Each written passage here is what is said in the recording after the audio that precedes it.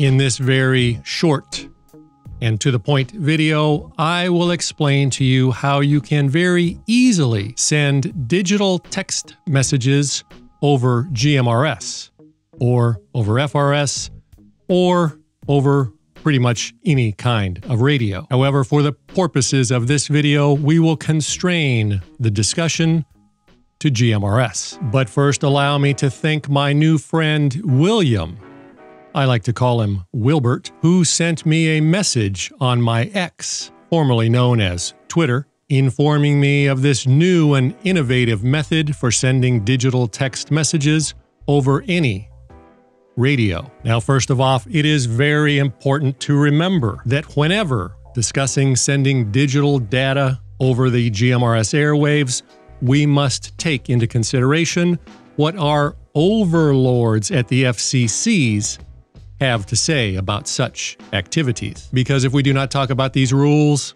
some people will leave stupid comments telling us that we will go to jail if we send digital data over the free and open GMRS airwaves. So with that in mind, allow me to read the FCC's rules, Part 95.1731, Subpart D, which says, and I quote, GMRS handheld portable units may transmit digital data containing location information or requesting location information from one or more other GMRS or FRS units, or containing a brief text message to another specific GMRS or FRS unit.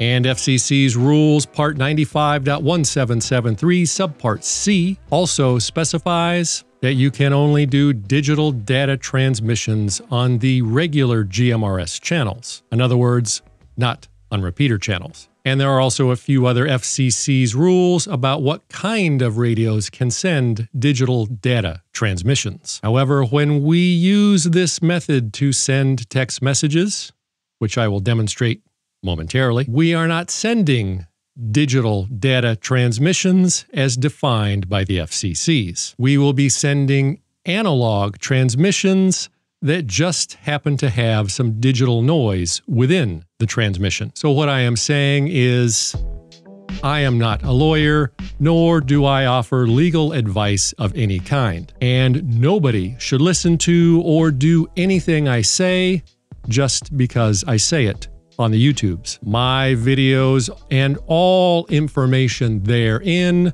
are for edutainment purposes only. And it is also very important to bear in mind that assuming this method is fully within the FCC's rules, it is still highly